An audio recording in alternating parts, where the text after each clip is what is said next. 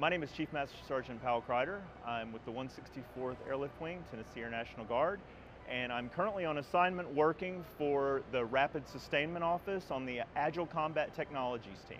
Rapid Sustainment Office was stood up to bring innovations into the sustainment enterprise, so to take things from ideas to deployed capabilities out in the field.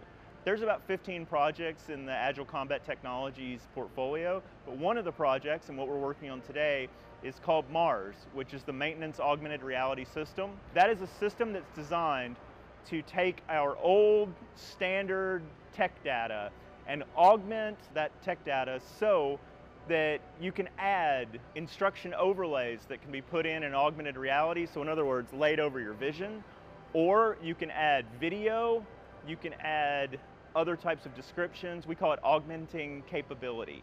When the Air Force went to digital tech orders, all we did was go from a paper paradigm where it was actually made out of paper, and then we made PDFs, which are paper.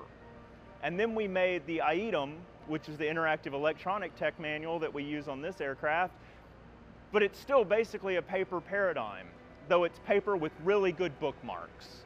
So what we're doing is we're taking all of that and we're adding enhanced capability to it that's going to bring tech data actually into the 21st century. Right now, we're undergoing a shift in the force. We're getting a lot of new people and we're having to train them, and we're having to train a new generation of airmen. These kids grew up in a digital age. They were using iPads when they were babies. When they join the Air Force, they expect something more than what we've been giving them. A lot of older people will say, well, it was good enough for me. Well, yeah, sure, it was good enough for us, but there were many times I'm sure you wished it was better. We're trying to get there now. And now that we can put full motion color video into a technical order, why do we still have to resort to a line drawing?